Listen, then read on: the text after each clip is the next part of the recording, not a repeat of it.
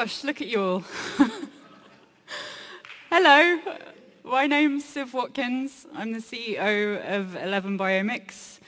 We use microbes to cure diseases on plants, specifically cannabis.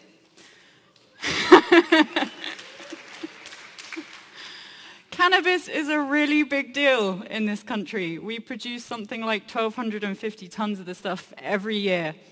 Each plant is worth around $1,500, and that's just today. The industry is experiencing a growth of around 25% every single year. 250 tons of that, however, can't be used or sold as high-grade product and has to be rendered down to a kind of cannabis sludge beforehand. That represents a retail value of around $2.5 billion every single year that's lost to the industry. Why? Because of public enemy number one. This guy. This is powdery mildew.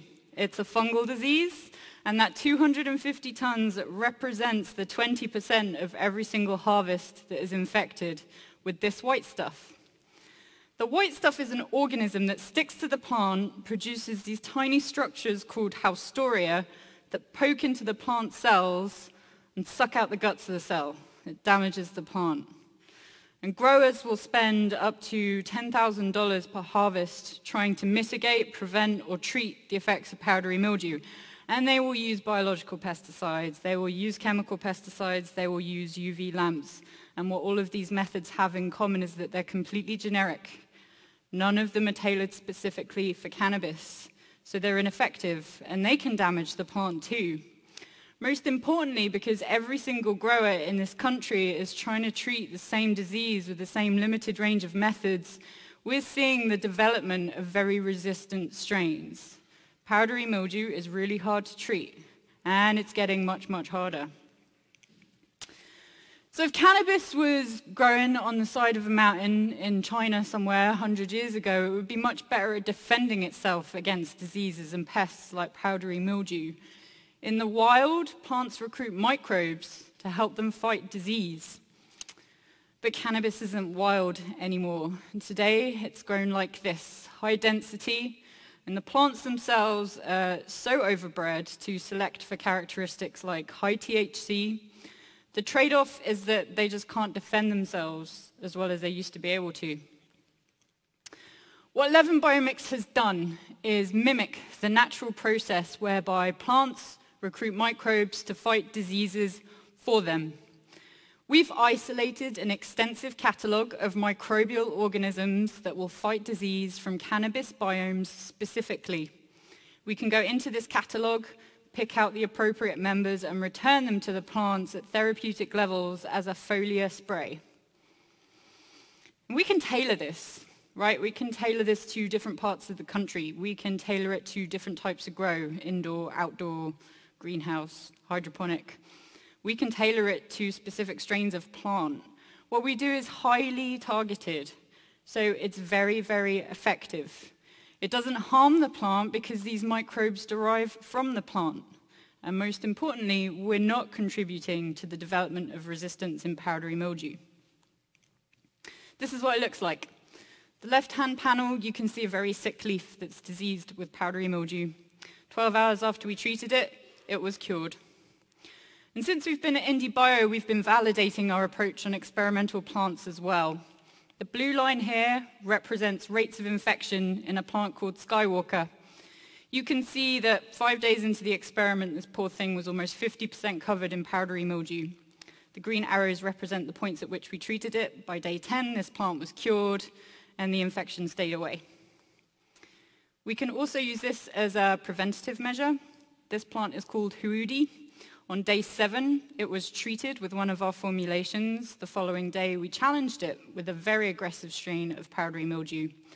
And we kept challenging it every day. An infection did not develop, and this plant retained its value for the rest of its life.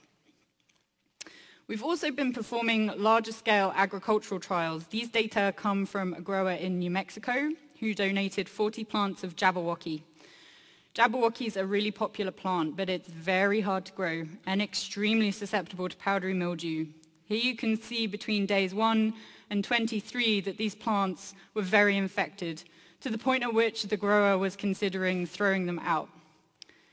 But they didn't throw them out, we treated them instead. And within a few days, we had infection levels under control. By day 40, these plants were completely cured. So the yellow line here represents the point at which these plants would have to be sludged before they could be sold. The red line represents a total loss. Plants would be unusable.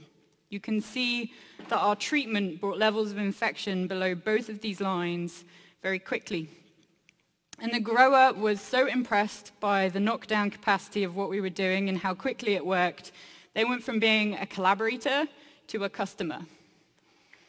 Because at its most infected but still usable, this plant is worth $300 per pound. And once we cured it, it was worth $1,200 per pound.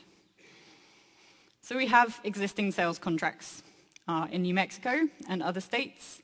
We have technical partnerships with industry leaders across the country, and this is how we're bringing it to growers. It's a subscription model.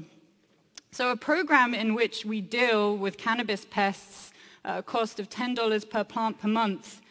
In our home in New Mexico, that represents a market opportunity of $20,000 a month, just in New Mexico. And our margin is 96% at the moment. We want to have 100,000 plants under management by the end of next year. So to do this, we need to expand outside of New Mexico much farther. California, the Emerald Triangle, the East Coast.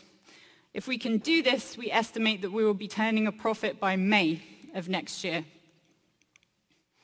We are developing a portfolio of IP based on the many numbers of microbes we've isolated that can do this work for us. We have filed a provisional patent working with Ingensity and Matrix Law, and clearly this approach can be applied to crops of all different types. So there is a potential here to capitalize on the general need for safe and effective alternatives to pesticides. I've been an environmental microbiologist for around 16 years. My partner Jeff has been in sales for 7 years and in the cannabis industry for 2. Our other co-founders and advisors have a range of expertise from business development, cannabis growing, sales in the cannabis industry. So an investment of $3 million is the difference between us staying in New Mexico and us reaching every single cannabis and hemp grower in the US and beyond. If you would like to join our round, please come and chat afterwards. Thank you.